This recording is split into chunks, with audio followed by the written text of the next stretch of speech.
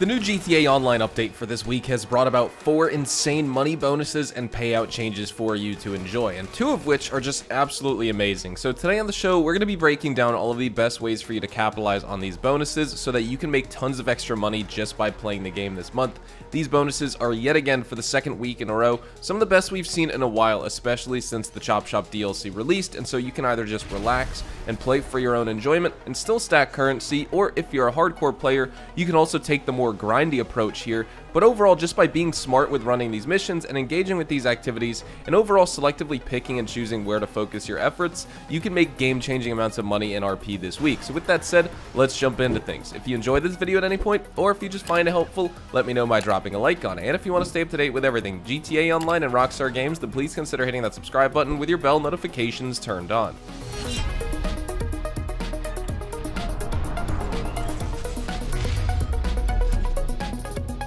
So just to preface, here are the things we're going to be discussing today. We have double money and RP on all export mixed goods missions, double money and RP on the special cargo sell missions for your special cargo warehouses, double money and RP on the collection time adversary mode, as well as double money and quadruple RP on the Martin Madrazo contact missions. For the purposes of this video, we're going to focus on the special cargo and the export mixed goods. So first, let's check out the export mixed goods. Selling crates that you've been sourcing this week is going to grant you the biggest money bonus, of course, so that's why we're going to be talking about special cargo later. But you have to make sure you stay on top of your export mixed goods deliveries, just to throw in some variety to your gameplay so you don't burn out. These are those CEO office deliveries which pop up every 48 in-game minutes for delivery at your office, and they offer $100,000 per delivery with double money on the sales this week. Usually the payout's only $50,000, but they're the same as the ammunition deliveries at the bunker. They're the same as like the bike delivery at your MC Clubhouse. Similar to the client jobs at your auto shop, of course the payouts and the time that you can do them in is going to be different, but they're those same types of very simple deliveries. Drive here, get paid. So simple, straightforward. You head to your office, you talk to your assistant at the front desk, you select the export mixed goods options. From there, just exit your office, travel to the truck marked on your minimap. Your truck will be located at a random warehouse location that you own, and then you simply need to drive that truck to the docks and drop it off for the payout. At most, these are going to take you 6 minutes, and it's also an excellent way to make additional revenue while you passively or actively source your crates to fill up your warehouses. And also, just in case you were wondering, no, these export mixed goods deliveries do not subtract the stock from your warehouses. The stock for these is like totally separate. It's actually in the game lore as surplus from your warehouse, so you don't even need to worry about, losing any crates in your warehouse to do these deliveries if you're wondering if that's like actually going to cause an issue or not. So those are the export mixed goods double money sales. Very, very good. Definitely keep up with those. Basically an extra $100,000 an hour round numbers. Now for special cargo, let's talk about these cargo warehouses because you're going to need them, but they are a top tier moneymaker this week. With the 2022 update by Rockstar, they have actually supercharged this venture by introducing 2 fresh profit channels, one of which we just talked about, but the other comes to deal with when you want to source crates and how you can actually do that. So with double money, selling a full large crate warehouse is going to be selling for $4,440,000.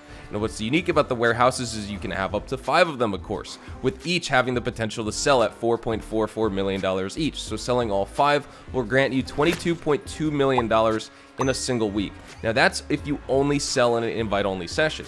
If you sell in a public lobby and you get the max high demand bonus, you can make $6.66 million from these sales, which is going to be an insane amount of money this week. But first, obviously, you're going to need to get a warehouse, and it's not so straightforward as just buying one because there's a lot of extra steps. Instead of using the usual Maze Bank foreclosures route, you'll have to snag a CEO office via the Dynasty 8 executive website. But once you do that, pick any warehouse location that's going to work for you. You can choose the size. They come in 3 sizes here: small, medium, and large, holding 16, 42, and 111 crates respectively. The large warehouse, despite its hefty price tag, is a gold mine due to its bulk sale capability, and we're going to be talking about that in this video. For the grinders out there, you'll probably want to own at least 2 warehouses. That way you could bypass the cooldown after you source a crate at that one particular warehouse. You can just jump to the second and keep sourcing back and forth, and that way you could fill up 2 warehouses. But if you are kind of budget friendly right now, just go for one. You know, you can even go for multiple small warehouses if you want, if you don't want to do massive sales, but honestly, you're more inclined to just do big sales nowadays anyways. But basically what you got to do with this business is you invest money to pinpoint crate locations, you embark on a mission to fetch them, and then you stash them in your warehouse for future sales. And when sourcing, you always want to shoot for 3 crates when you buy the crates. It might sting your wallet initially, but it is a huge time saver in the long run. And remember, the 3 crate missions might involve a single vehicle, or they could involve individual pickups with a 5-minute cooldown post mission. That's why I was saying multiple warehouses that you can cycle between will be a good way to avoid the cooldown and stay productive, and that's a godsend in this game.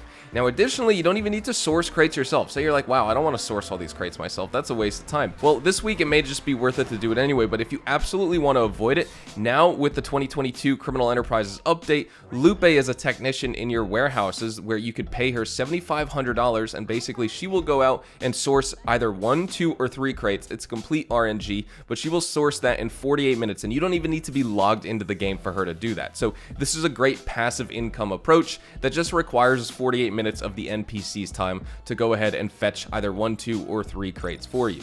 Now when it comes to the selling, players used to sell either 9 or fewer crates to guarantee a single delivery vehicle. That way it would be good and solo player friendly if they were in public sessions and they wanted easier deliveries. But of course, now you can sell an invite only session, so you might as well go with the max sale. When it comes to selling as well, trick out your delivery vehicles like the boats, planes, and trucks at your cargo warehouse so you can amplify their performance on the road. And now that we've kind of got the basics out of the way, I know that was kind of quick and fast, but a lot of people know kind of what's going on. Let's just talk about some simple tips and tricks. So here's kind of my step-by-step guide to sourcing and selling crates this week. This is what I think is the best way.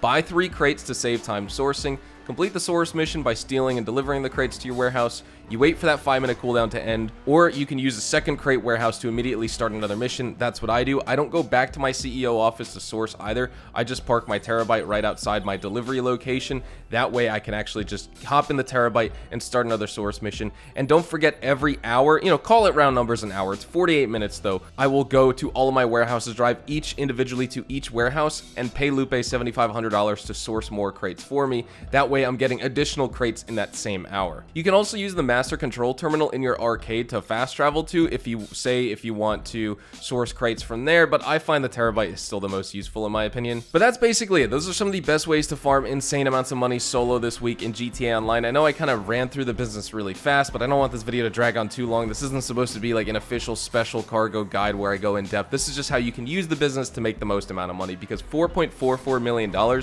even if you're just filling up your warehouse by playing passively, paying Lupe to source your crates for $7,500, 111 total gameplay hours. You've probably done that in the past waiting to sell your warehouse. Now that we have double money, now you can reap the reward. So like I said, those are the best ways to make money this week. If you're not going to worry about the crates at all, definitely at least keep up with the export mixed goods for $100,000 every single hour you play GTA Online. Also, let me know in the comments if you want to see a live gameplay on the Madrazo missions. I didn't cover that in this video because they're not going to make you game-changing amounts of money, but they are fun if you have never played them before, or of course, if you haven't played them in years. And overall, it's just nice to switch things up for an hour or two for your playtime this week in GTA, so definitely check those out. But with that being said, hopefully you all enjoyed the video here today, and if you did, hopefully I earned your like on it. And of course, if you are new to my channel and you want to stay up to date with the best GTA Online and Rockstar Games content, then please consider hitting that subscribe button so you don't miss out on a single thing we post here on the channel. Also, check me out over on Twitch, Twitter, and Instagram. Those are the best places to get connected with me outside of YouTube, and you're more than welcome to ask me any questions on those platforms. Thank you all so much for watching. Hopefully you all have a fantastic day, and I will see you guys in the next GTA Online video.